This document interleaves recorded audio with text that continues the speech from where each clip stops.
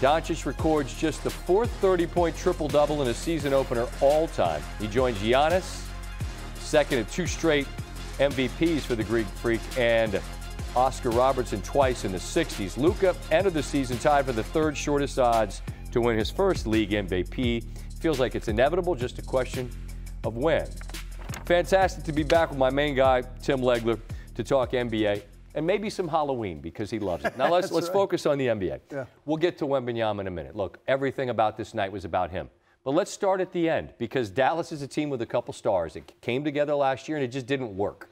But the end game with Luka and Kyrie doing what they did is exactly what you're hoping to see. Is that like a script that's sustainable and followable for what you saw? This is going to be their playbook. They're going to score a ton of points. They're not going to guard very well, and they're going to hope that these two sensational players can be spectacular at the end of the game, which they were tonight. And that's really what Dallas is going to be all year. It's amazing that a team that has two players like that, is not because of who we're going to talk about here shortly, is not really in the mix when you start talking about a team you could really see going all the way. But you're going to see a whole lot of this.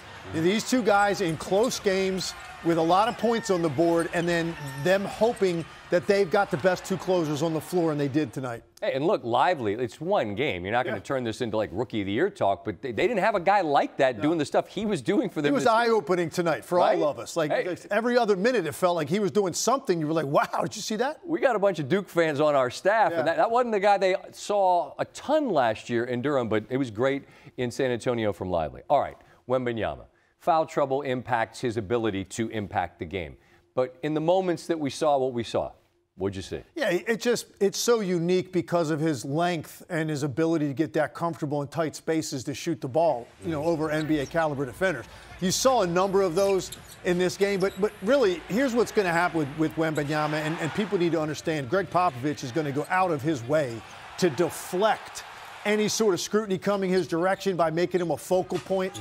Right now, he's probably their third or fourth option at best most trips, and that's what you saw in this game. He spent a lot of time sort of drifting around, trying to find pockets. They ran nothing designed for him.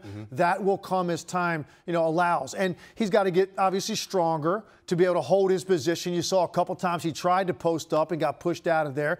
That's going to happen with his frame right now. But the one thing that's undeniable is his ability to get into his shot off the bounce from any distance, no matter who's inside of his jersey. It's special, but you don't want to see Victor Wembanyama live at the three-point line. Maybe he will be here early in the year until he starts to get more comfortable, that he's going to get calls in the paint, that he can hold his position better in the post, that they run more design stuff for him. You're not going to see that probably here early in the year, but the defensive impact's there. And then that beautiful ability to get into his pull-up jump shot over just about anybody is special right now. Pop's pop, and you mentioned they've got like a couple of guys, and Vassell, maybe Johnson, and different nights, different guys. Right. They haven't been good. There was a reason. You get this guy. Yeah. What's your sense of what they can be, big picture? Not asking him to be everything yet. Are they a 500 type team? That would seem pretty optimistic to me. Can't see that right now. Yeah. No, maybe you're looking more like a 30-win team. This year, young, exciting, fun. You're going to really enjoy watching them, not just because of Wembanyama. Look like they got a bunch of guys that are kind of believing they're going to have fun here growing together because they've got such a young core. Okay. And as he continues to impose himself on the game, you'll see more success the second half of the season. I'd put them somewhere 30, 35 wins at max this year, and then you add to that each year. Within a few years, hopefully you're relevant in the West.